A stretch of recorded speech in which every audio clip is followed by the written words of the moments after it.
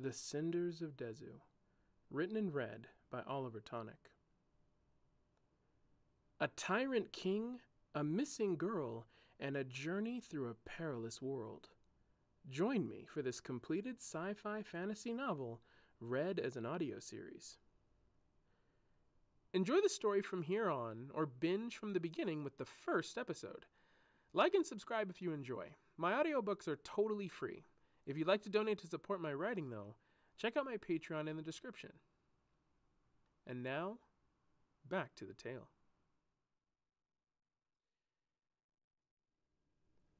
Chapter 1. Glistening Red. Look, there are plenty of other games we could play, he said. The little girl looked up at him with pleading eyes. Please, Kai, I know what Dad said, but that crab was rude. They're usually more nice. Kind of. I'll be more careful this time, I promise. Cairo shook his head and looked out into the trees. We can't. Your dad said he doesn't want you getting hurt again. I'm supposed to be the responsible one. Raina looked down at the Band-Aid on her finger. It wasn't that bad. It doesn't matter how bad it was. Your dad said no. Raina grabbed his arms and jumped up and down. But it was so much fun. Cairo looked up to the sky and shook his head. Raina pleaded again. He won't find out. I won't tell him, and I won't get hurt. I promise. Cairo sighed and looked down at his feet in the sand, rubbing pieces of bark littering with his toes. You're going to get me in trouble, Fluff. He closed his eyes for a moment to think. He finally relented. Fine, I'll go get the buckets. Raina's face lit up. Yes, yes, yes, thank you, thank you, thank you. She squeezed him tight with her head barely reaching up to his chest. You're the best. Cairo rolled his eyes. Yeah, just don't make me regret this. He left and quickly returned with the 2 buckets. He placed them on the ground. Okay, the yellow one is yours and the orange one is mine. You remember the rules, right? The grayish ones are 1 point and the reddish ones are 2. First to fill their bucket stands by it and stops the game, and then we count up our points. In the event of a crawler, we lose a point, unless we catch it again. Yes, okay, I know, she said. All right, Cairo said, taking a running stance. Raina smiled and her eyelids squinted in playful determination. He took 3 quick breaths. Ready, set, go. The 2 of them darted off in different directions, kicking up sand as they went.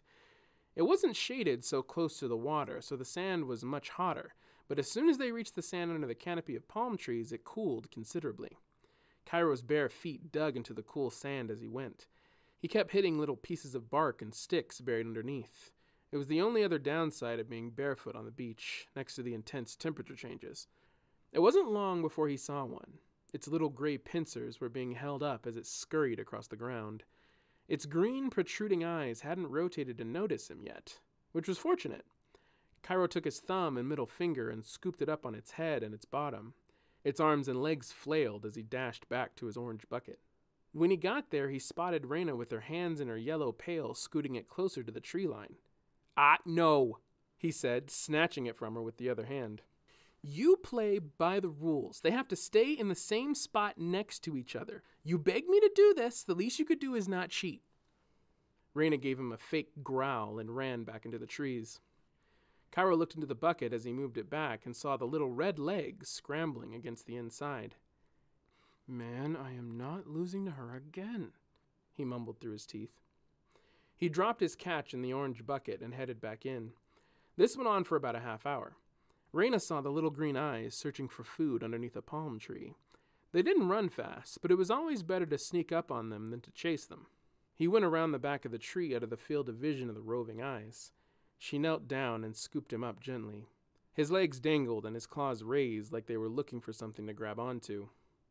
Raina ran towards her yellow pail and was just about to drop it in when a voice came from behind her. Raina, what have I told you? Startled, Raina almost dropped her catch in the sand. She turned around. It was her father, Devin. He leaned down, snatching the creature from her hand. Raina put her hands behind her back. She kicked her foot behind her and dug her toe into the sand. Not to play with the crabs. And why? he said. Because I could get pinched. But Dad, that one was mean. They usually... No buts. I don't want to hear it, Raina. I don't want to see you messing with these things again. Cairo ran up with his crab in hand. He spotted Devin and quickly dropped it before it was seen. He stood next to his bucket while Raina kept trying to look unsuspecting. You hear me? Said Devin, still looking at Raina. Yes, sir, she said. Devin looked over at the pails in the sand. And 2 buckets full? Goodness, child, you were going to lose a finger. He stood up and looked at Cairo. Were you watching her close? You didn't see her with these buckets? Cairo gave a cringe smile. That's a whole lot of crabs, he said. Mm-hmm, said Devin. Keep a better eye on her. She gets into this stuff. He sighed and looked at them both. It's time for food anyway. Come on up to the house. It's all ready to go. Devin headed off in the direction of the house. Cairo and Raina lagged behind, but followed. They were watching him until he got out of earshot. You almost got me in trouble again, said Cairo in a hissing whisper. I told you we couldn't play the crab game. Hey, I was the one who got in trouble, said Raina. Way to let me take the fall. You didn't get in trouble. You call that getting in trouble? Plus you had to take the hit. You're his little girl. What's he gonna do, disown you? I just turned 18. I'm supposed to be the adult now. Otherwise, I'm just a grown man teaching his daughter to play hazardous beach games. Nice grown-upping, blaming everything on a little kid, she said. Cairo rolled his eyes. Oh, so now you're a little kid. Look, this is your house. He's your dad. You're not going anywhere if he gets mad at you. I'm just on vacation by the good graces of my uncle. I can get voted off this island. The least you could do is get a slap on the wrist for your dear old cousin. His eyebrows raised. And don't think for a second I didn't see your whole Shirley Temple routine. He stopped walking and put his hands behind his back and dug his foot in the sand. His voice went high-pitched. Aw, gee, Dad, I don't know nothing about no crabs. Who's Shirley Temple? She asked. It doesn't matter. It's a code written in all you little girls. You know how to make hearts melt so you can get your way. Raina smiled as they kept walking. They were quiet, listening to their footsteps in the sand. Raina began to skip. Then she began to sing. Animal crackers in my soup, monkeys and rabbits loop-de-loop. Cairo shook his head. What are you? Raina's teeth shone in her smile. Then she put her nose in the air and closed her eyes as she puffed out her chest. The daughter of a thespian.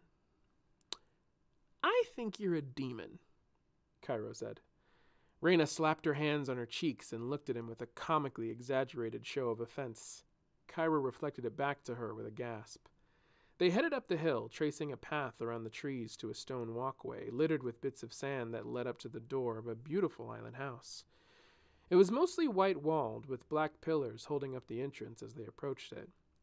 As they entered, Devin was talking with his servants while they hustled and bustled about.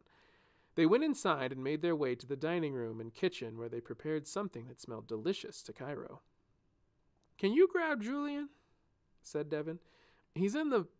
Oh, I know where he is, said Cairo.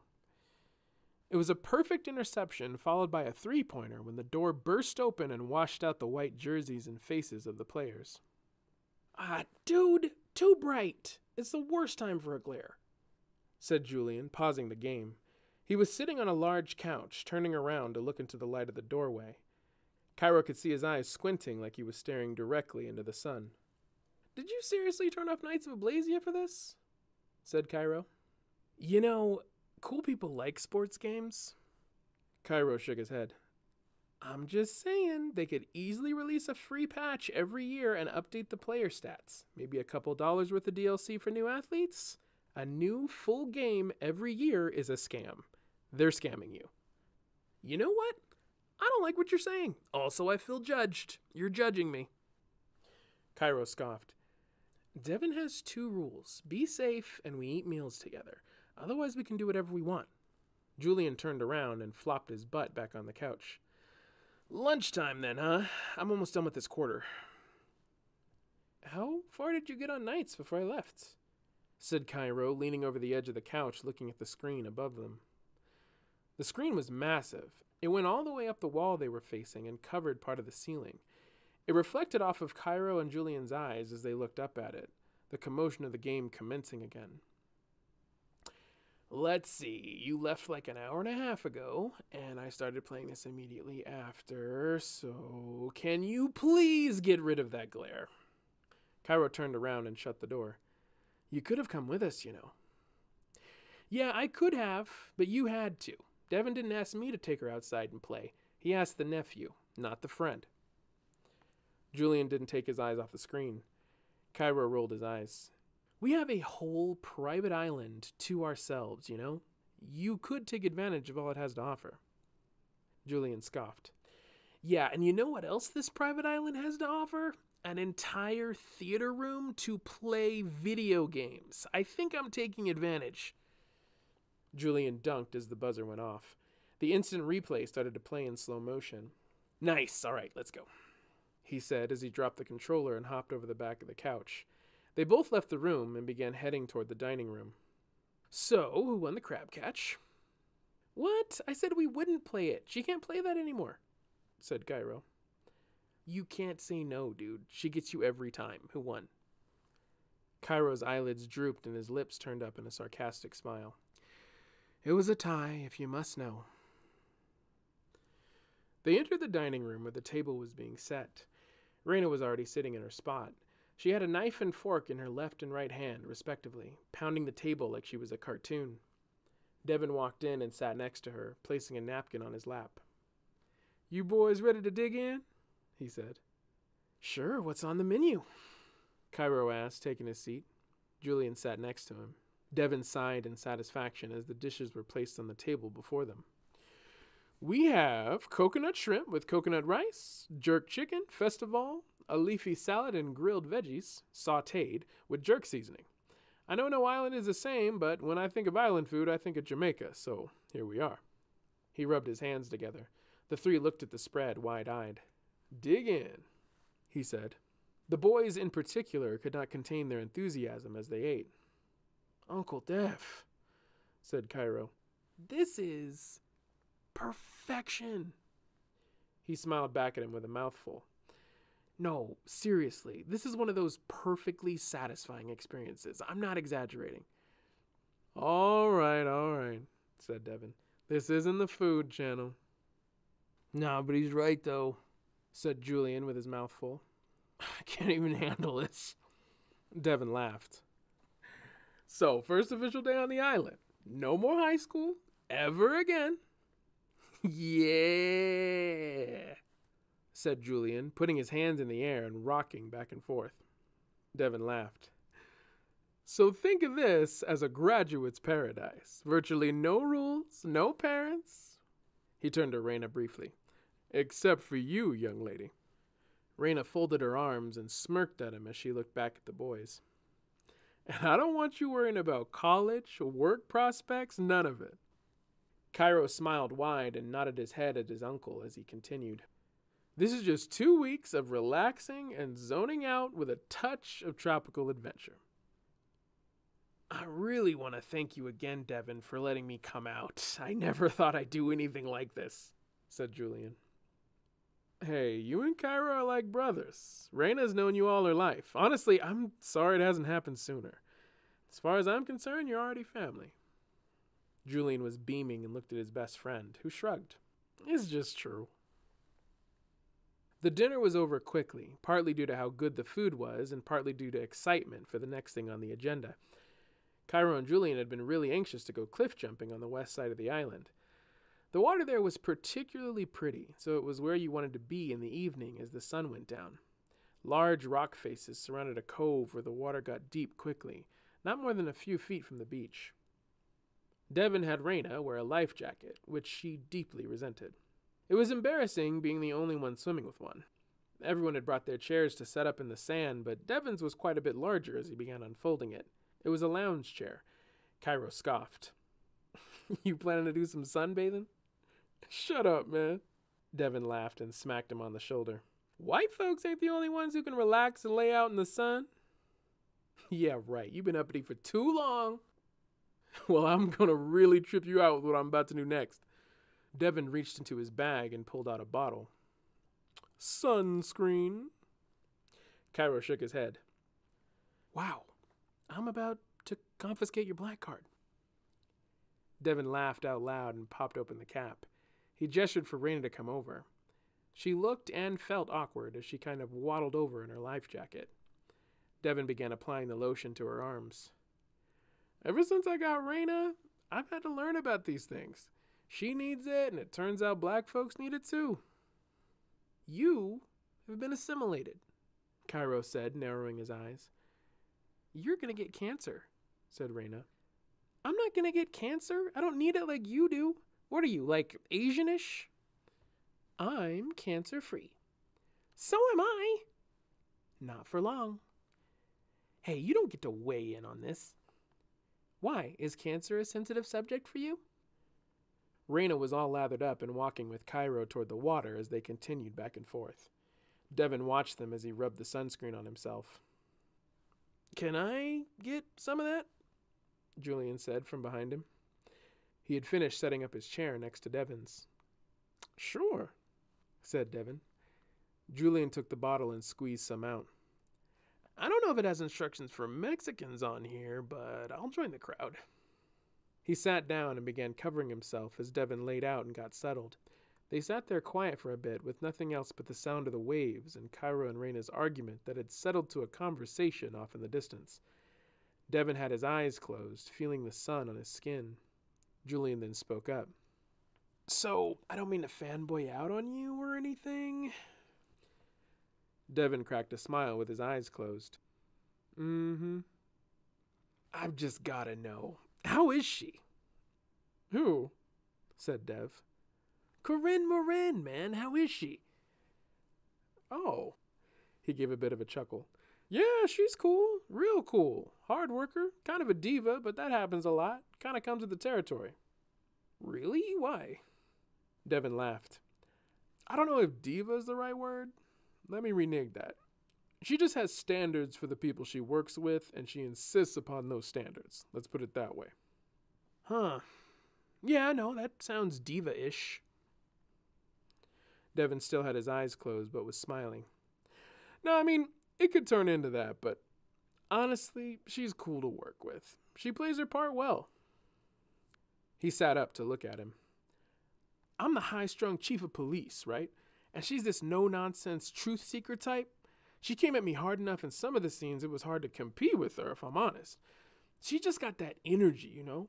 She keeps it up here, and I'm like reaching to contend with that. She's really good. Julian nodded.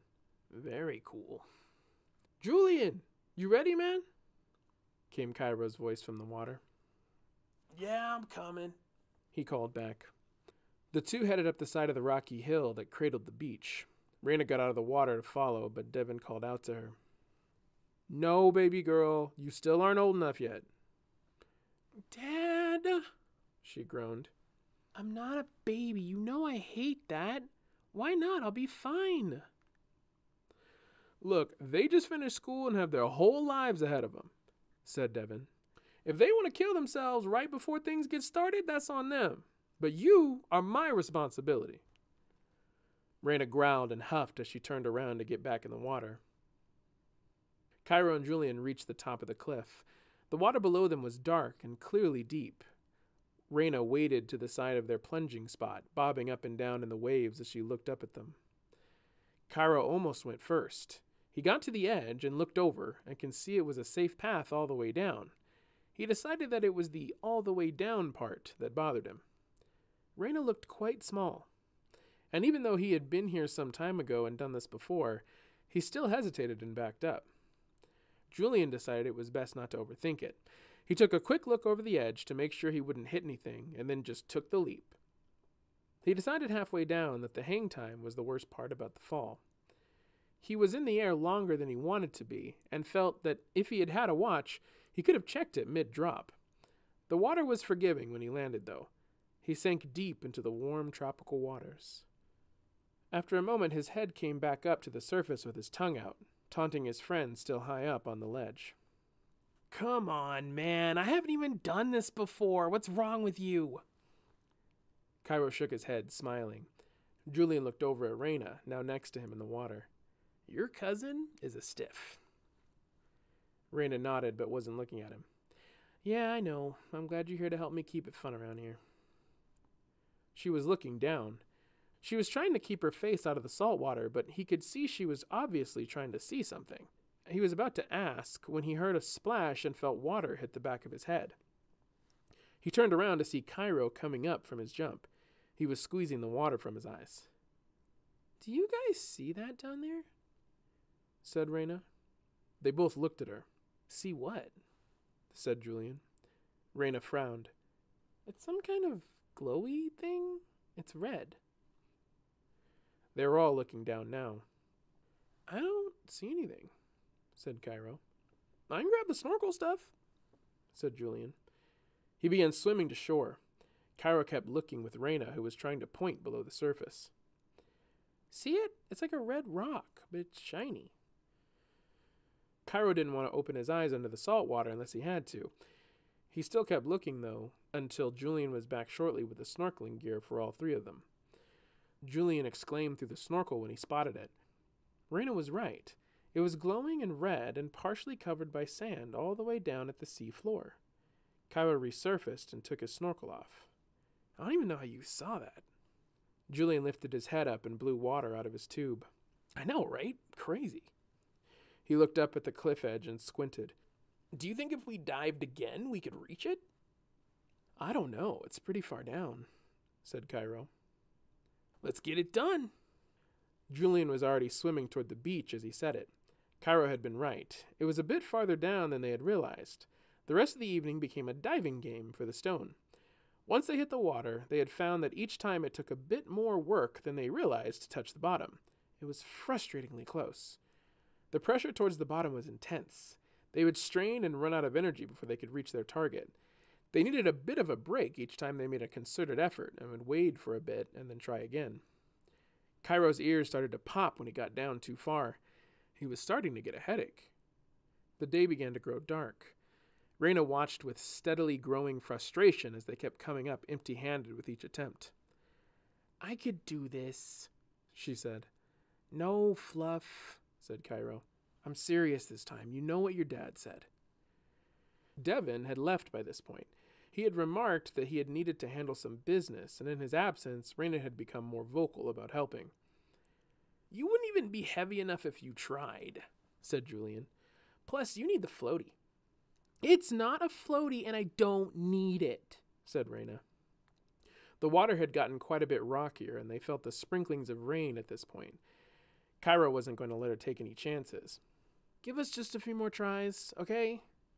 We're running out of light, Julian said, looking out at the horizon.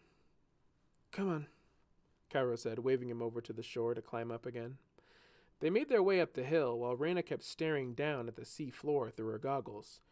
Julian was right. They were running out of light and the water had gotten a lot darker. And yet Reyna could still see the red glow so clearly.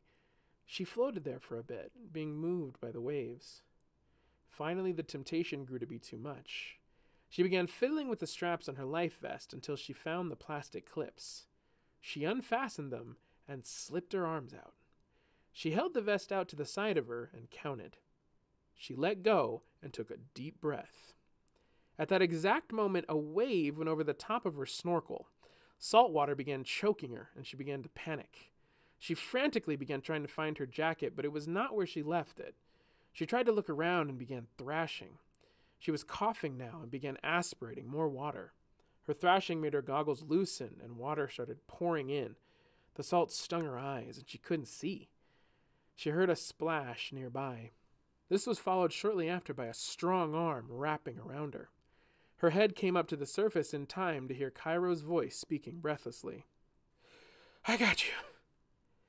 Julian watched from high up as Cairo carried his step-cousin through the water. Is she okay? He called down to them. Cairo took her to shore before he yelled back to him. I'm taking her back to the house. Julian frowned. He could see she was hat-coughing on her hands and knees in the sand. Poor thing, he whispered under his breath. I'll meet you inside, Cairo yelled to him. He led Reno away and walked up the path toward the house. Julian looked down at the increasingly turbulent waves below him. He knew it would mean a lot to her. He looked around him on the hill until he found a large stone. He went over to it and lifted it. It was smooth and fairly wide. He decided it seemed just light enough to carry, but just heavy enough to work. He went to the cliff's edge, carrying it in front of him. "One last try," he said to himself. The fall was as long as it was before. It gave him time to think before he got to the water about how dumb it had been to take a leap with a small boulder in his arms. He realized the impact could easily cause him a head injury. He hit the water safely, though. He almost shivered at the thought of being alone in the ocean, out cold with no one around. He shook the thought from his head as the momentum from the fall slowed his plunge, and the weight from the stone continued it. He let air out as he anticipated the feel of the ocean's sand on his toes. Down and down he sank into the dark until the only light he could see was a faint glow of red.